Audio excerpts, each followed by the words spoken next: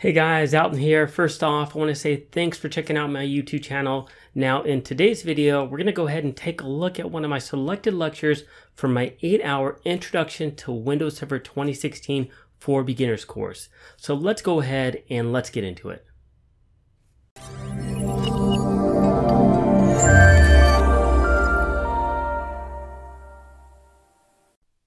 Now that we have our Windows 10 PC1 added to our domain as a computer account, we can go ahead and we can take a look at Active Directory user accounts. So one of the most common things that you'll probably be doing as an Active Directory administrator, as a systems administrator, is dealing with user accounts, simply because users are going to have issues.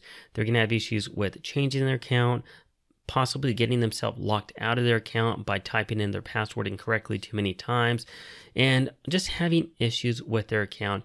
In addition to you having to add new accounts for new employees and deactivating accounts for people that are leaving the organization. So let's go ahead and let's take a look at how we can manage Active Directory user accounts. So within Server Manager, we're going to go to Tools. We're going to go to Active Directory Users and Computers. And let me go ahead and minimize Server Manager. And I'm already on the users container. What you're going to notice in here is that there are 3 different user accounts listed: our administrator account, the default account, and a guest account. And it tells you the description here. And let me actually expand this out a little bit. And then in addition to that, we have multiple different security groups pre-added within Active Directory, just like there are security groups on our local system before we added it to Active Directory. Now, what you're going to notice with these is that there is a domain local, a global, and a universal security account. For this course, you really don't need to worry about that, but if you're going to go on and you plan on being an Active Directory domain administrator and you plan on taking certification, specifically the Microsoft Technical Associate or the MCSA or the MCSE certification exams, you're going to need to know the difference between these 3. By default, if we create a new one, it's going to go as a global account. And just for testing purposes with a single domain in this environment, that's perfectly fine. But once you start adding multiple different domain controllers, maybe you have multiple different domains and you want to make sure you have the appropriate security group, then that's where you need to know the difference between these. But with a single domain controller, just keeping it at global is perfectly fine. Now, in terms of adding a user account, we can right click here on users, go to new, and select user. And it's going to give us a pop-up for a new object, a user object. So I'm going to go ahead and create one for myself. So I'm going to type in my name, Alton Harden. And for a user login, fairly common practice to do the first initial and then the last name up to a certain amount of characters. So I'll do a Harden, and then I'll click next. And then I'm going to type in a password. And what you'll notice is that by default, it's check marked for user must change password at next login. This is best practices. So this way, when an administrator creates new accounts, the user is given a temporary password and then they create their own unique password. Now, you could have the user go ahead and sit there in a small organization, and while the administrators create an account, you can have them type it in. But that's just a lot of work. It's a lot easier just to have some temporary passwords that you can give out to your users and have them change at their first login. So we'll leave that at default, but you'll notice that you can also list user cannot change the password never expires, or the account is disabled. Now, I would never recommend user cannot change the password or the password's never expired. Now, the account disabled, the only reason you would do this is if you're creating a bunch of new user accounts for people that you know are going to be coming into the organization on a certain date, but they're not there yet. So let's say HR has notified you that they're hiring 20 people and you know their start dates. So well, you can go ahead of time, create their accounts and list them as disabled. And then the day that they're joining the organization, you can go ahead and enable their account. So let's go ahead and click next, and it gives us the details of the account, and click finish. And here's the new account down here. Now, if we double click on this, or if we right click and go to properties, what you're going to notice is that it gives us the properties for that account. So we can add in some additional information in regards to our user account in addition to what we were able to do initially. So a description, office, telephone number, email, web address. If we go on address, we could put an address for that person. Let's say we have multiple different offices.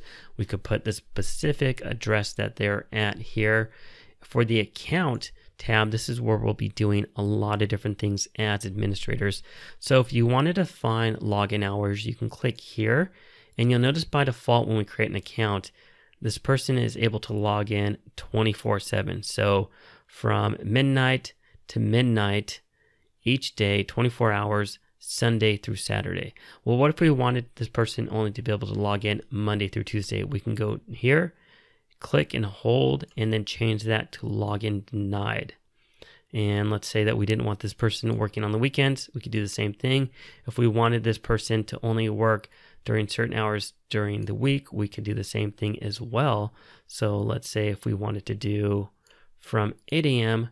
to 5 p.m., and let's make sure that I have this set up properly, highlight all this, 8 a.m. to 5 p.m. So now this account, if we applied this account would only be able to log into the system from 8 a.m.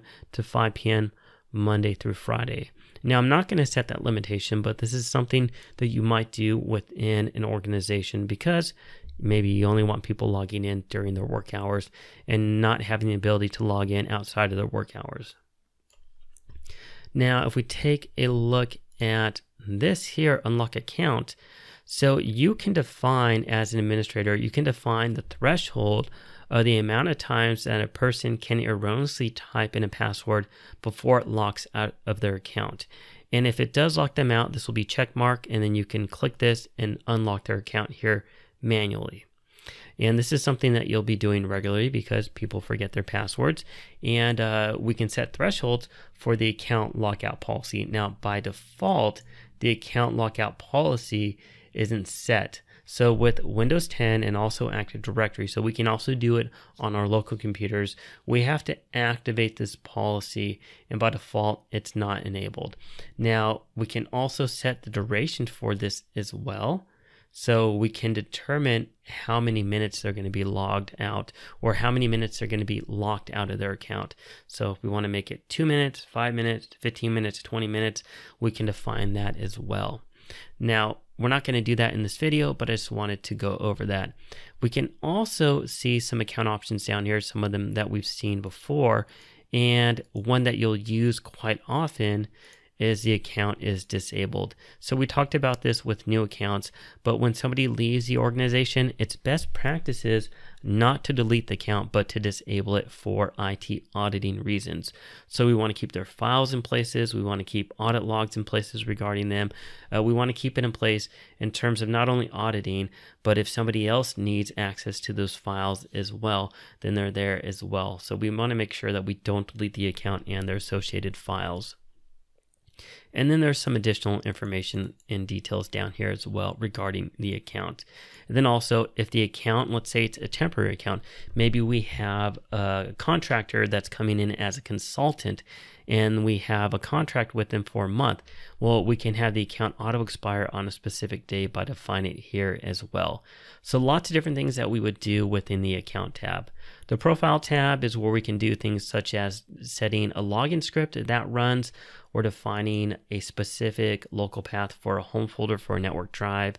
And then also some additional information, telephone information, organizational information as well, remote control and remote login as well for remote desktop services. We're not going to get into that in this video. And then of course, if we click on member of, this is an important one as administrator.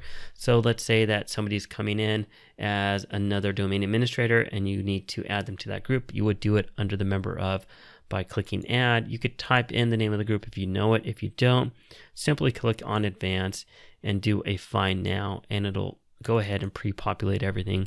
And we can go ahead and scroll down. Let's say we want to add somebody to the domain administrators group. Click here, highlight it, hit OK. You'll notice it's listed here, hit OK. Now it's going to be listed here, hit apply, and now this user is a domain administrator. And then several different other tabs as well. So another thing regarding Active Directory users and computers, we can go to view and we can change it to advanced features as well. And what you're going to notice is that there's going to be additional containers here listed. And if we go back to users, and if we go back to this account that we created, if we double click on it, there's going to be multiple different tabs as well. So you may find that this is overwhelming at first, but over time, having these additional tabs are definitely going to benefit you. So I'm going to go ahead and leave them in place. So let's go ahead and create another account. So we'll go to users, new, and we'll go user, and then we'll go ahead and type in an account for Joe Smith. Give him a username of J Smith, click next, and we'll go ahead and give him a temporary password.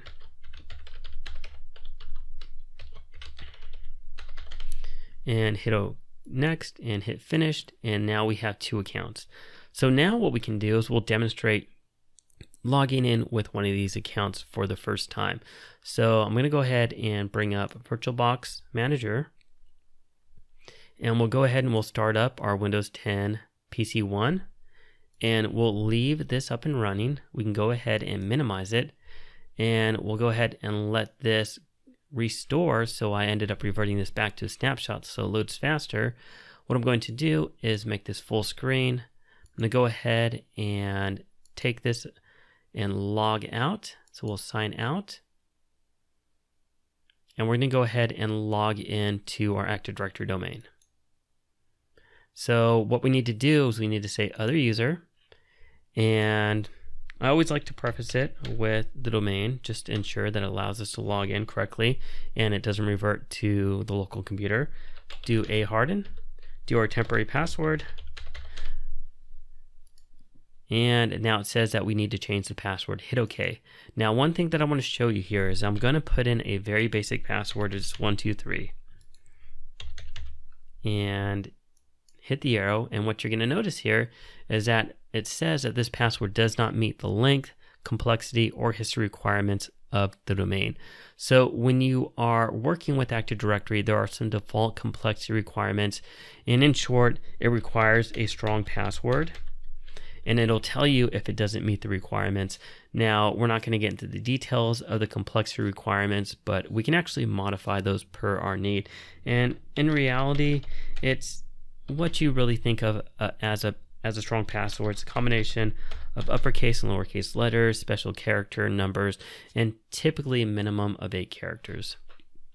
So we'll go ahead and change the password, click OK, and now it's going to go ahead and let us log in with our account.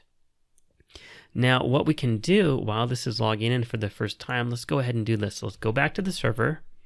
And in Active Directory users computers, I'm going to right click on this account. I'm going to go to properties. Let me make sure I'm only highlighting one of them. Right click on this account, go to properties. We'll go to account, and let's disable this account and hit apply. And what's going to happen is I'm going to go ahead and log out of this account on the Windows 10 PC and log back in. And once that takes effect, and it may take a minute or two, sometimes it does, what will happen is it's going to show us that this account is logged out. All right, so we're going to try to log back in again. And there you go. It says your account has been disabled. Now, if you make the change on your server and you go directly back to your virtual machine about 5 seconds later and try to log in, it may not have taken effect on your domain controller, and it may allow you to log in. So it may take about 10, 15, 30 seconds for it to take effect. But understand it does take a little time for it to propagate out when you make that change, especially if you have more than one domain controller. So now what we can do is we can go back to our server and we can re-enable this account. Now a shortcut way of doing that is just right-clicking on the account. So we can right-click and we can go down to all tasks and we can re-enable this account. So this is another shortcut way of doing certain things, such as resetting the password, enabling the account, adding it to a different security group. So some additional things that we can do here. So let's enable this, and it shows you that this account has been re-enabled. And so again, we're going to give this a little bit of time to take effect, and after about 30 seconds, I'll try to log in again. All right, so let's go back to our Windows 10 PC, and now let's try logging in and see if it lets us back in. And there you go. It's going to allow this user account to log back into its system within Active Directory. So that's going to conclude our video where we do our introductory overview of managing user accounts within Active Directory. If you have any questions about what we covered, please let me know. If not, thanks for watching, and I'll see you guys at the next video. Take care. Well, I hope that you enjoyed today's video and you learned a lot from it. If you did, please give this video a thumbs up and also consider subscribing to my YouTube channel. Now, if you're interested in taking this full course or just learning more about it, check out the video description down below because I've included a link where you can learn more about the course and enroll into it if you'd like.